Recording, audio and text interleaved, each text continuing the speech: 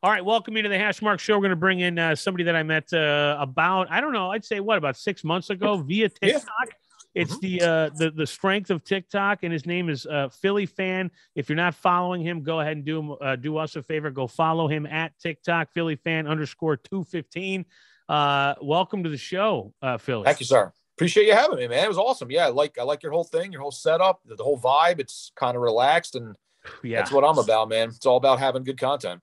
And there's a lot of people out there that, I feel view handicapping or, use the evil, dark word of gambling out there that they don't even understand that there's a lot of folks that are, I would say blue collar people out there that smash books like yourself. I mean, it's not just these, Vegas Dave guys or whatever the hell, right?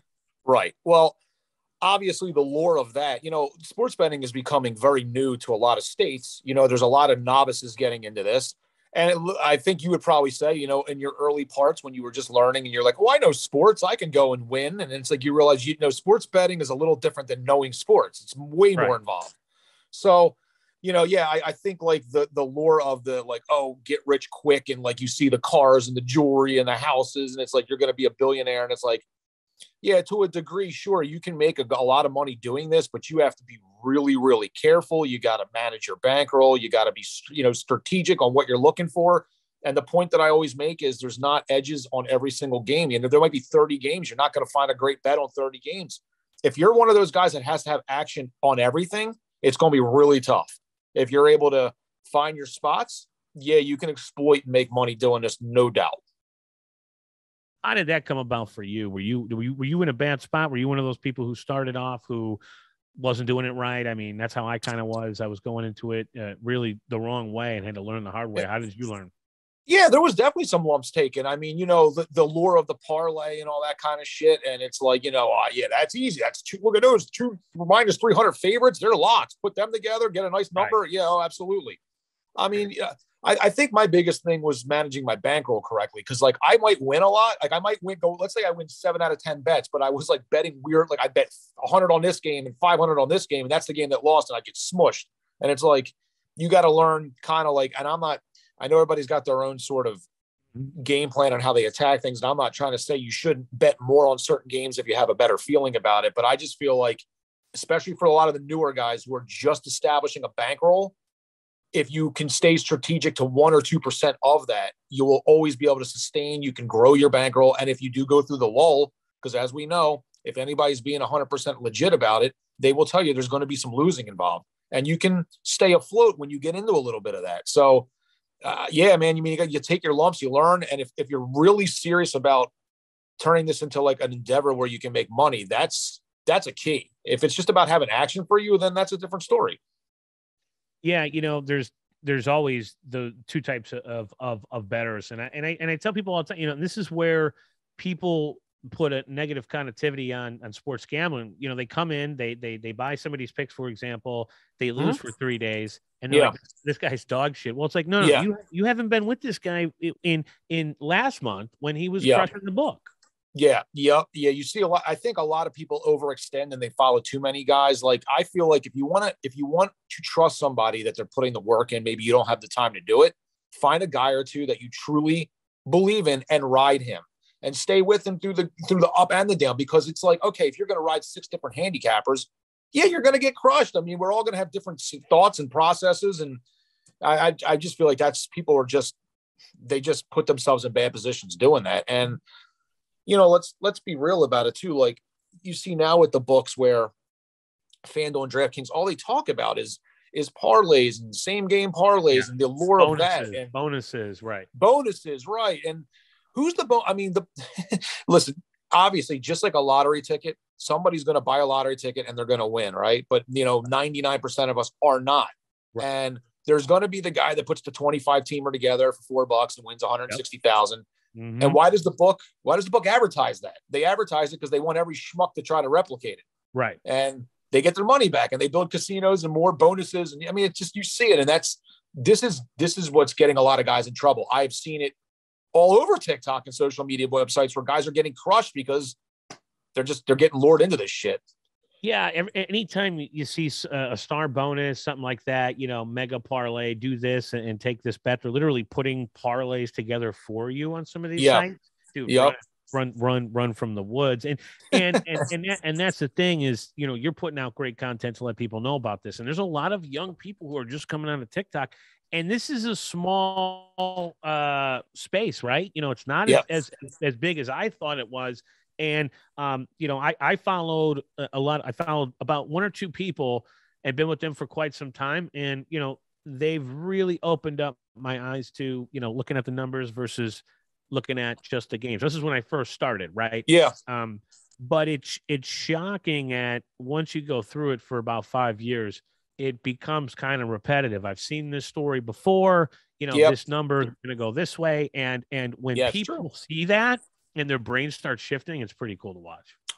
There's no doubt. And I've used this word a lot. Some people ask me, why do I call it this? Like, I call it sports investing. I look at it more like I'm investing than I am gambling. Gambling to me is throwing a fucking, like a dart. Like, that's gambling. Like $20. I'm investing. Yeah, right. You're finding an edge and you're exploiting it. And there's a number that at some point the number doesn't make sense. Like a number might make really good sense. Like you should go over the total in a basketball game.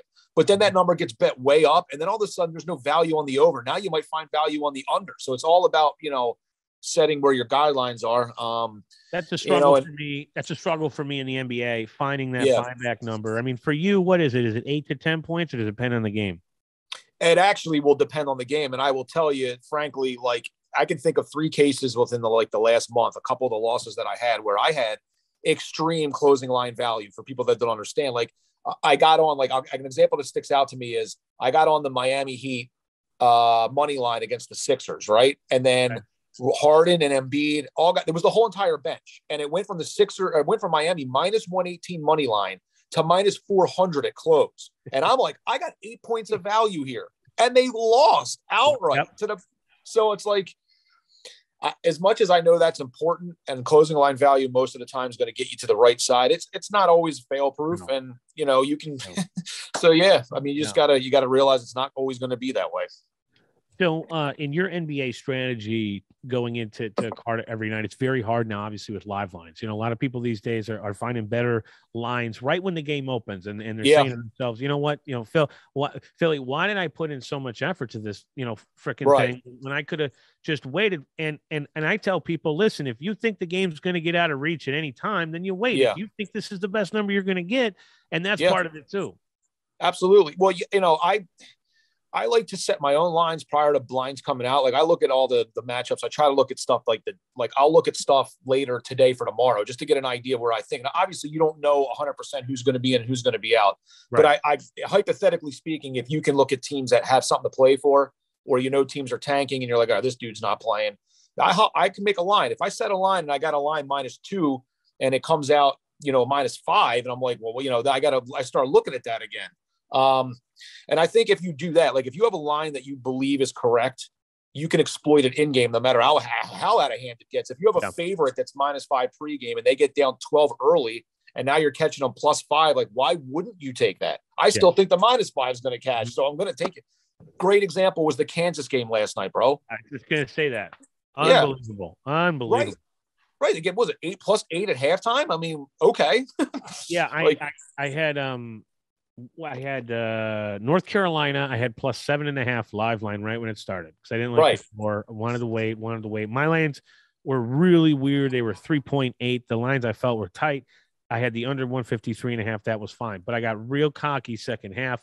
Thank God nobody in the Discord saw this. I took North Carolina money line because I really thought they were just, and it was like +300, +290. I pounded it because I just wasn't going to lay -310 or whatever the fuck it was with Kansas. There was no way. Right. And I'm sitting there, and so many times I've been burned the other way where I've gone with the Kansas +6.5, 7 at halftime. Yeah.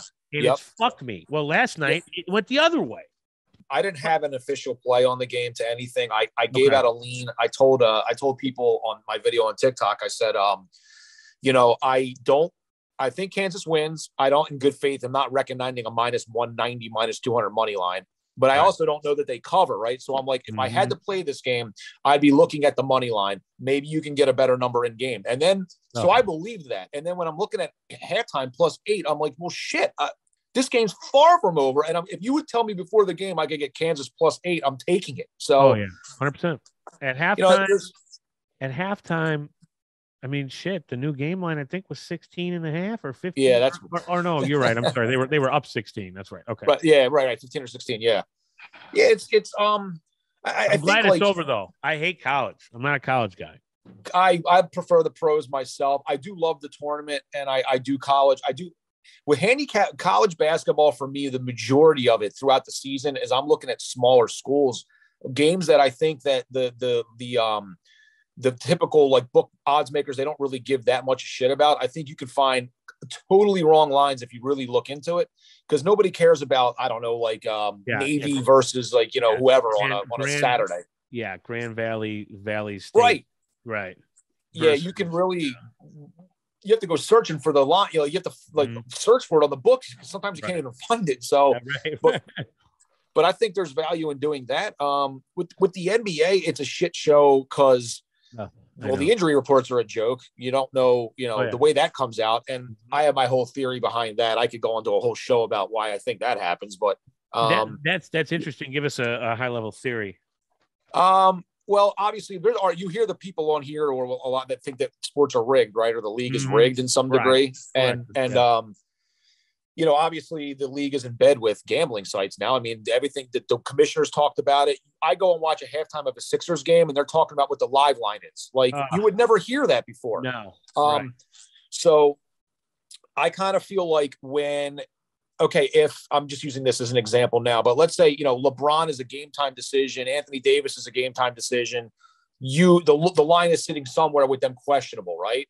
Then let's say they get ruled in, the line change. Like you can, by the way that the injury report, like a guy's ruled out, a guy's ruled in. Money comes in this way, money comes in that way. They're able to sort of dictate how things, and then, and then they don't announce a lineup, but really officially sometimes to less than an hour before a game starts. And I just feel like it's not that not to say that it's not rigged or is rigged, but I do feel like there's a way to manipulate how the money comes in when you're throwing these injury reports out the way that you are.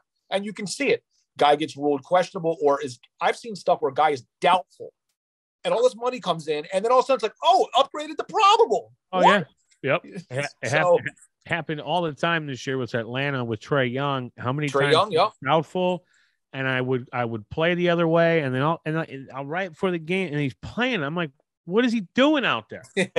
Yeah. Yeah. And that's my fault though. I got to learn that. Yeah. I mean, there's a lot to be said for a guy like Giannis, right? Who no matter whether he's on the injury report or not, he plays like pretty much every game. I mean, there's been a couple where he's sat out, but normally he's in. Yeah. But I do think, like, going back to that, I think you can make cases for sports being, I don't know if rig's the right word, but manipulated to some degree. You've seen documentaries on it. Influenced, yeah, somehow. Well, the referee, Tim Donaghy, I mean, it really did happen, so we can't ignore it. Right. So, it did happen. The NBA, every year, it still amazes me how you can hit a freaking total 22 points in with like 3 minutes left to go with free throws. Yeah. I mean, it's crazy. Yeah. Man, it is just crazy. But it's been a good season, I feel like, for a lot of NBA bettors. And I'll tell you one angle that I like, and not a lot of people probably even look at this because I understand the natural reaction would be, oh, well, that's going to go under. But like, if you can find a spot, this just happened the other night. I'm trying to remember the exact game it was. Okay. It was Pacers, and I guess it doesn't really matter, but like the 95% of the guys were out on both sides. Oh, it was Portland and OKC. All right. Okay. Portland and OKC, I believe was the matchup. And you got guys, so you're looking at like the main stars are all out. Yep. But every single one of these guys, which I will tell you, 90% of guys probably couldn't even name them. But if you watch them, if you watch the league, these guys can play a little bit, and they're looking for an opportunity, right? They're all G League guys or rookie guys or guys that are finally getting an opportunity, and they can score. And you see the line starts out at 232. All these guys are ruled out. It comes down to 222. And I'm looking at it, I'm going, this is going to be no defense. This is going to be a track meet.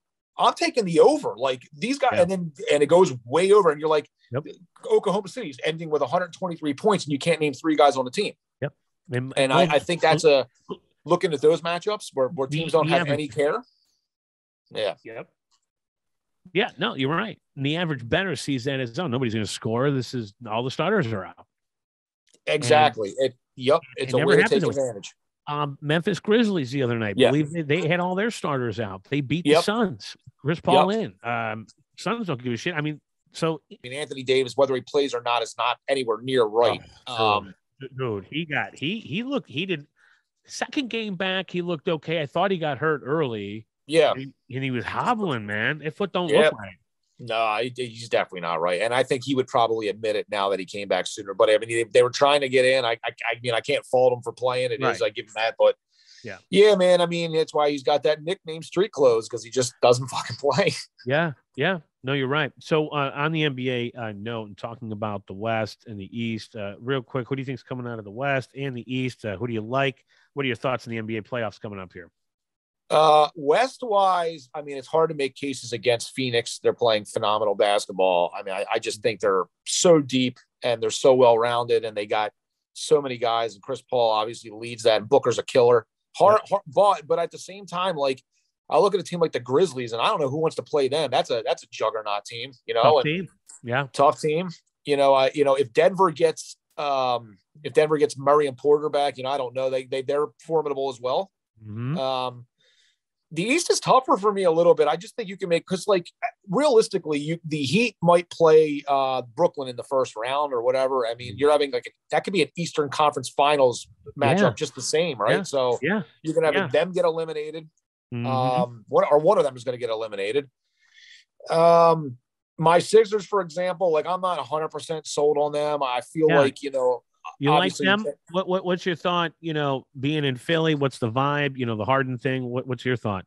I'm not totally sure. Like, there's one of a couple of things that are happening. Either Harden has legitimately lost a little bit of a step, which is possible, or he's nursing that hamstring and he doesn't want to go full bore, or he's playing a little bit of possum and he's just trying to save it for the playoffs. I don't know which one it is yet. If we get James Harden of last year, if I can get that guy, then I think I got a really good shot to make some noise. If he's half the James Harden that he's been, then, and when I say that, his numbers are decent. He's facilitating, but like when he does that move or he tries to get by somebody, he's not able to do it right now, and he's getting stuffed at the rim. So that worries me, and their bench is a little lackluster. But I think they're primed to get out of the first round at least, and at that point, I guess you'll see what happens. But it's hard to go against teams like the Heat, the Bucks that have obviously been there. And if somehow Brooklyn can get healthy, I mean, they can be a force to be reckoned with too.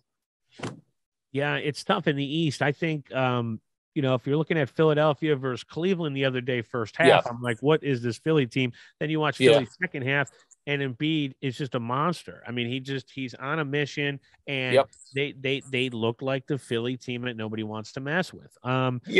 Do you think Harden, what's your thought on Tobias Harris still? I mean, is he still a guy that everybody's fine with here with this Harden thing, or what?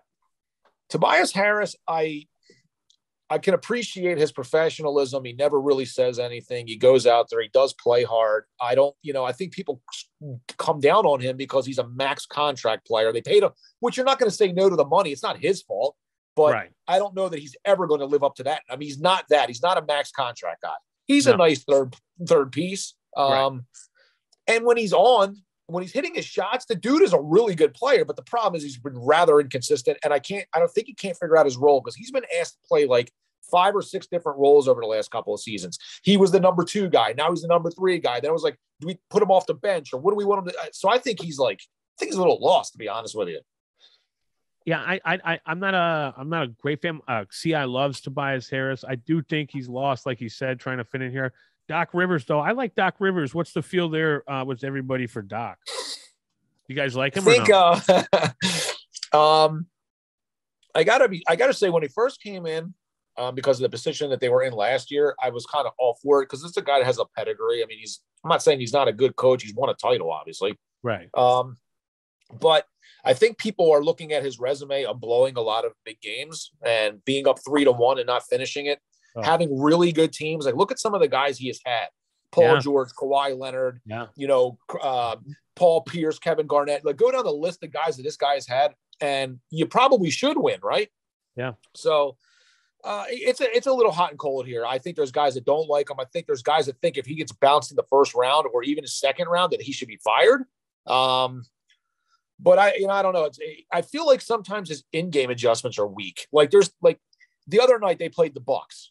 Okay. They were up, I don't know, 12 or 13 points in that game going into the fourth quarter. I think they were up 14 going into the fourth.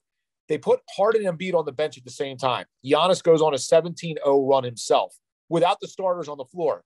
And it's like, at what point, like, what? So even Embiid said at the end of the game, he's like, why wouldn't you match minutes there? If you got your stars saying that, like, that's a problem. Yeah. Yeah. Like, how do you let that and not call a timeout either? Like, how about stop this shit? What are we doing? Right. Yeah. Yeah. There's not a lot of timeouts on big runs or drives. I feel like they just let Embiid roll with it, which is fine. But yeah, I mean, listen, I think it for me and how it pans out. It's Milwaukee, Philly, Brooklyn, Miami. Miami. I mean, this is gonna be a tough out. I mean, the Bulls are trash. Yeah, Cavaliers probably. I mean, we don't Raptors. Yeah, but the Raptors are tough too. They're gonna make some noise. Yeah, they're long. They can run. They can run. They got a lot of length and they got a lot of guys that are like interchangeable. They do a lot of similar things. I don't know that they're good enough to win a title, but I can also tell you, I think they give somebody a run for their money in any series they play for sure. Yeah. NBA playoffs are always fun. We also have the Masters coming up. Do you do anything for golf? The Masters? Do you give a shit? Do you not golf? What's your take on that? Yeah, I mean, I can appreciate golf. I do. I think it's incredible. I don't really play it. I've gone a few times in my life, and I pride myself on being pretty athletic. And anytime I go on a golf course, I feel like I've never played a sport in my life. So that's awesome. Good for you. I fucking love it. No, I will happily listen to anybody that's got a golf pick, but you don't want me.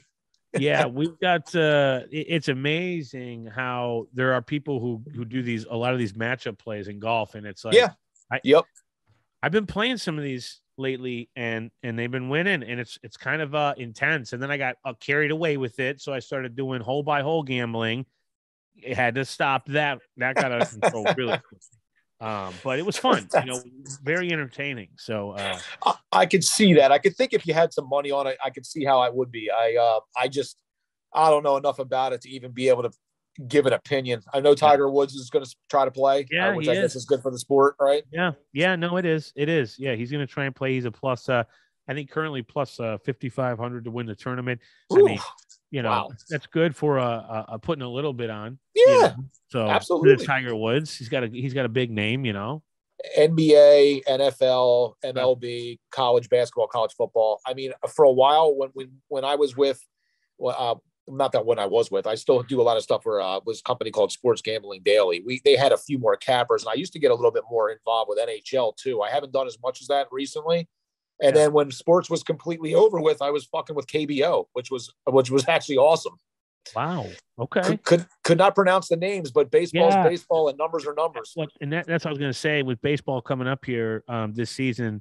What's some advice for new baseball bettors? What's kind of your way to approach baseball? Yeah. I'm not a baseball guy, so that's kind of I like baseball for a few reasons, but I will tell you that's one sport. Like with any, I feel like you need to have some data points before you really start like putting your toe in. I mean, I'm not saying you can't bet on a game or like sprinkle or whatever, but like, what do we really know early on? What the hell? What can you tell from game 2 of a 162 game season? I like to know a little bit of something before I really dive way in. But one of the reasons I like baseball so much is because there's so many angles to attack. Like you can look at first five inning plays, right? And what's great about a first 5 inning play, you take the shitty bullpens out of it. Now you're just dealing with starters. You also get the push option where if it's tied at the end of the first 5 innings, you get your money back. Sorry, somebody is the bookie calling. Is Vegas calling?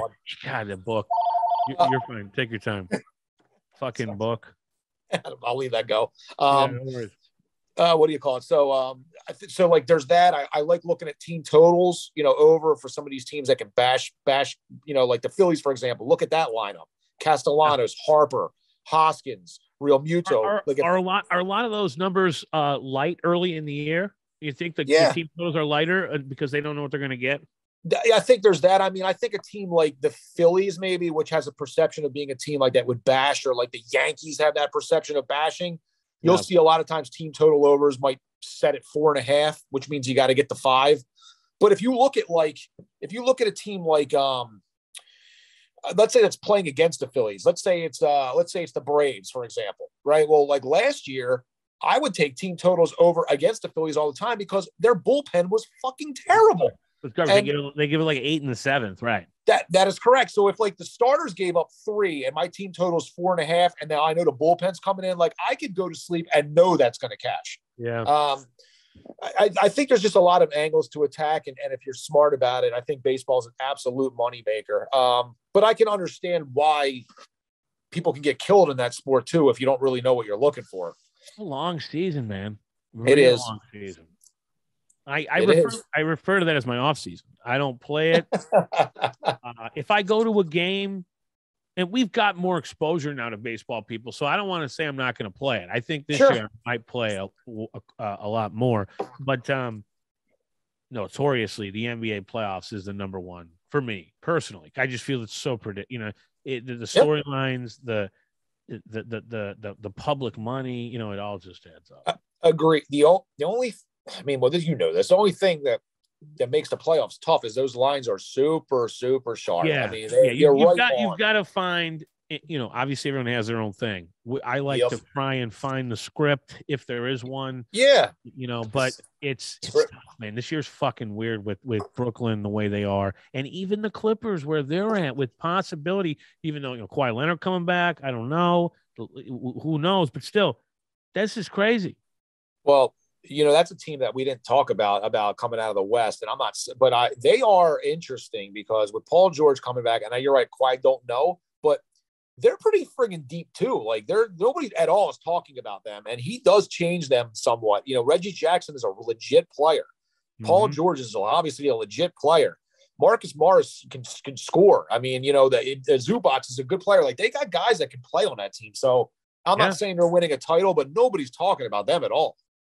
A lot of people on the Pelicans on Sunday night. Obviously, LA taking care of damage there. 15, I think it was. I mean, it's just a murder. Anytime what I'm beginning to see with our cappers is anytime we get a consensus, go the other fucking way. That's what I'm seeing. We've had 2 consensus picks, and it's been a disaster so far. So I don't know if I like consensus. Yeah, I hear you. There's something to be said about that. I don't disagree. I when you see a bunch of guys on the same side, you're like, uh-oh. But well, to your Pelicans point, reading some articles, and I like to look at, like, when I'm capping games for NBA specifically, I follow like every beat reporter I could possibly follow on Twitter, because you can find information before it's released.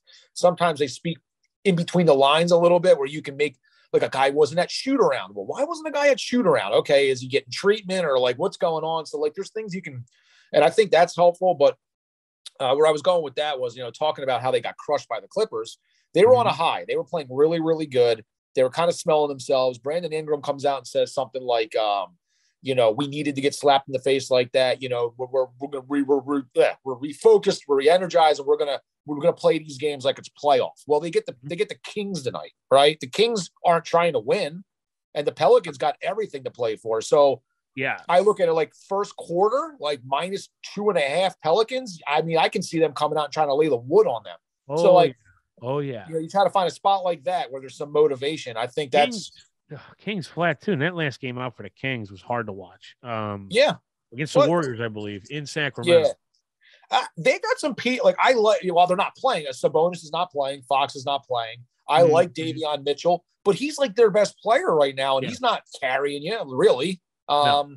Harrison Barnes is nice, and I'm not saying that somebody can't go off tonight, and it's not possible the Pelicans lose. Obviously, anything can happen, but if you look at the Kings aren't trying to win games, they're just not. Yeah, Pell's in a great spot. What's that number at now? Spot. What's that number right now? Well, the first quarter was 2.5. Okay, first quarter. Okay, cool. Yeah, I mean, I think first quarter you could look at first half -4. I mean, I feel like those are 2 really good spots. Now, when you get to -8 full game. Yeah, it's tough. I still lean them. I lean them as well on that, but then you're talking about maybe getting backdoored. That's a lot. Yeah, that's a lot. You don't want to push it there. But I think, for me, it's all like I'm a situational capper with the NBA. It's about trying to find motivational areas, fatigue spots. A team has been on the road 4 out of the last 6. They're at the end of a road trip going up against a team that's been 3 games at home on a homestand. I mean, you find games like that. scenarios where a team comes home for one game and then they're back on the road for two more after they were just on the road previously to that.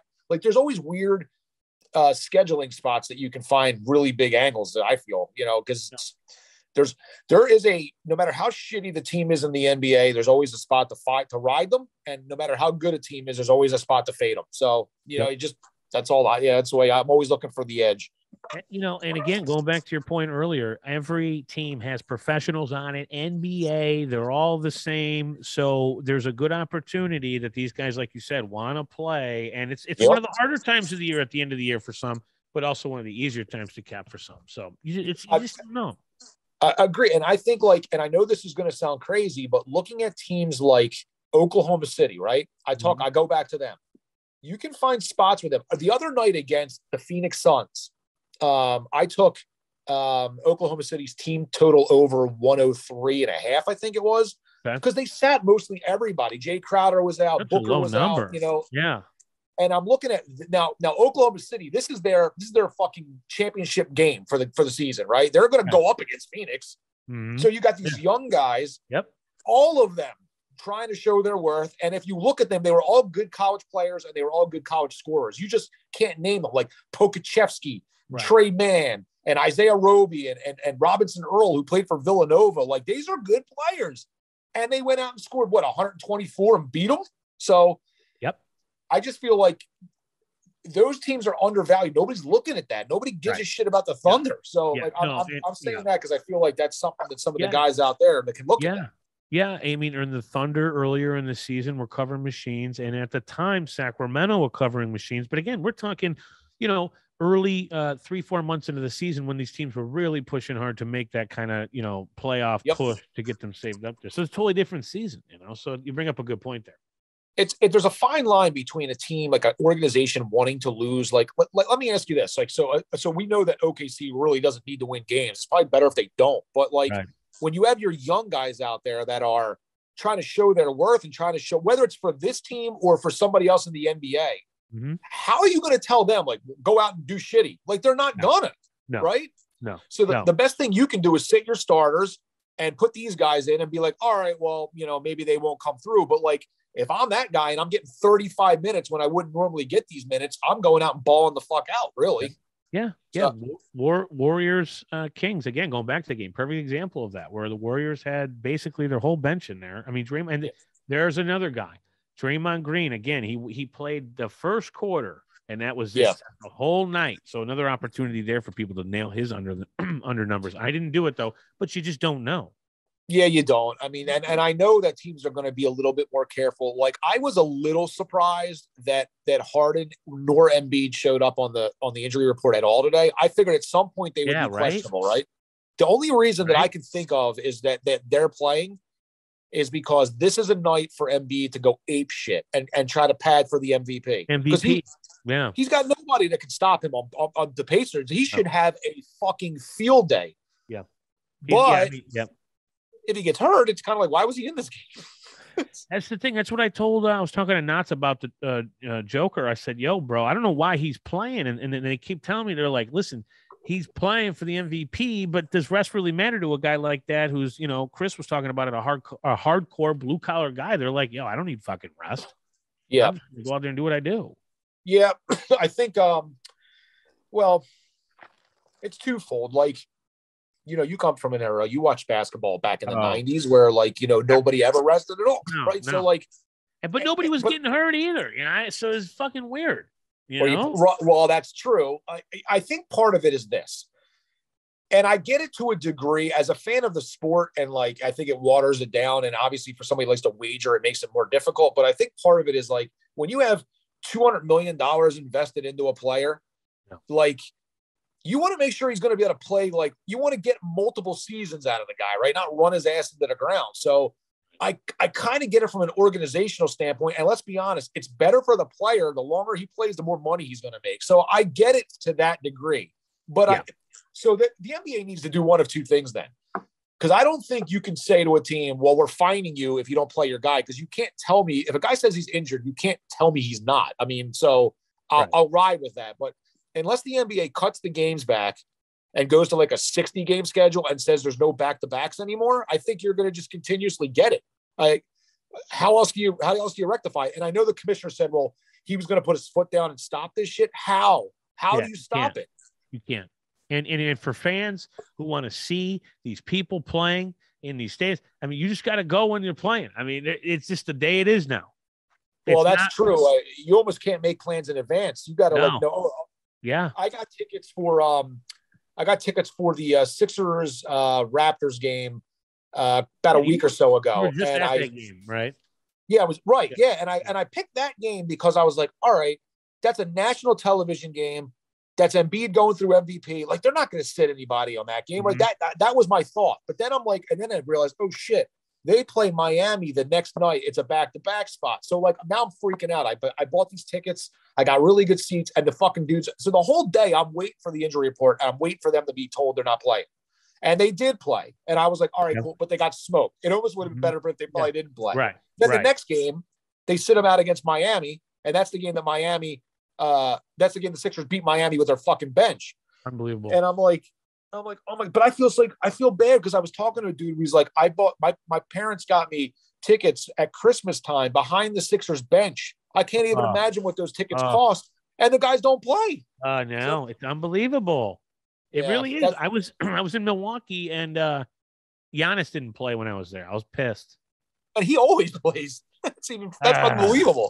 Yeah, I know. I think he was sick or something. I don't know. You know, the chances of that's why I say that about Giannis. You could probably blindly pick any game for the Bucks, and he typically plays. The fact that you picked the one that he did, I mean, it was unbelievable. It was, and I was with a client too, and it was his season tickets, and it was never like announced. He just last minute he was sick, and it was just that's rough. But I got to see everybody else. That's a good team. I mean, yeah, they're fun. Yeah. So that's is that your team, the Bucks, or no? So Bulls, yeah, in the Chicago area. So the Bulls, right. But just north, 90 miles north. So we go up there quite a bit. Real quick on the Bulls, there's not much to say.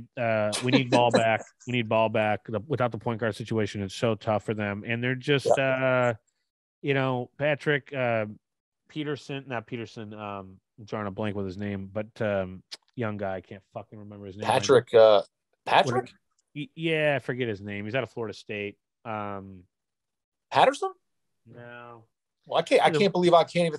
I'm man, that makes me mad. I know like everybody. I know all the teams. Shit. Patrick. Not Williams. The fuck's his name? Yeah, no, it is Williams. Pat Williams. Okay. He needs to, and I think this will happen hopefully soon. He needs to man up and just do more. He's not doing enough. He looks a little afraid, and I don't know what's up with Levine and it's DeRozan. Who taking the last shot? It's fucked up right now. It's not right. Yeah, Levine. I mean, I listen. DeRozan's having a phenomenal year. Levine's obviously a really good player. The problem with Levine is he's been fucking injury prone his whole career, basically. He'll be gone. He's a free agent, I think, at the end of this year, and they're not going to sign him. Well, they probably won't because he's probably going to ask for more money than we're not giving shit. Yeah, I agree. No. Yeah, well, I agree with that as well. The biggest thing with the Bulls is they don't beat any of the top teams. Like I don't think they beat a top team all year. They haven't. They were fucking, I think, as of 2-3 nights ago, 0-17 against top 5 teams in the West and the East. Like that's actually almost impossible. Fucked up. It's fucked up, is what it is. Excuse me. I'm so done with the Bulls. That's what I'm talking about. We're not even gonna talk about it. All right, cool. So listen, any final words coming out of your camp for bettors going into the playoff season? What do you have a package, you do a monthly package. Let's talk about your package, how people can get involved with you, where they can find you, and sure. Really from a gambling perspective, if they're just getting into gambling, what's the best thing for them? Because when I got into it, I had to find a couple guys too, Well, I appreciate you saying that. Actually, it's kind of ironic. I do have guys that are in my VIP, but I want to be really specific. You might have noticed I don't advertise a guy. I'm not on here being like, oh, $50 a month, come be on my VIP. It's not like that at all for me. This is how it happened organically. Like years ago, I did have a VIP service, but touting for me is not really something I wanted to be. I'm not looking to be a tout specifically. I like handicapping games. I make money off my own games. What was happening was I was putting plays out on Twitter and TikTok, and just like you're saying, and they win, and people go, well, what else do you got? What else do you got? Can I get on your full card? And it's like, all right, I mean, if you want. So I created a thing where it's really inexpensive. It's $30 a month if you want to get everything. I give you everything for 30 days, everything I'm on. And there's no pressure to stay with me. I know that if you do stay with me, and I do it like that because I want somebody to be able to be with me more than just a week or 5 days or whatever, because you can see what it's all about. And for a couple $100, you could have the whole year if you really wanted to. I put a shit ton of money into it. A shit ton of time and effort into it. But I don't advertise it because I'm not looking to make money off people. If somebody wants to ride along, then I'm all for it. But at the end of the day, that's okay if you don't. I still continue to put out free plays as well. And all those free plays are off my card. I take them off the card. It's just that if I have a 5-play card, maybe I'll give 2 out and I keep the other 3 for my guys. But that's what it's all about. I don't specifically advertise it. It's just like, if you want to come along, come along.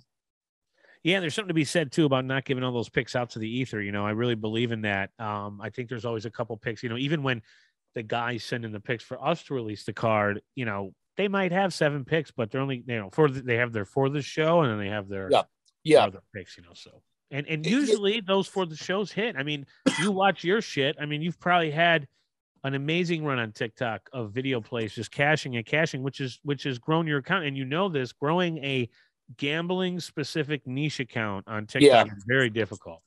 Way difficult. And I tell you, it's probably even more hard on Twitter, frankly.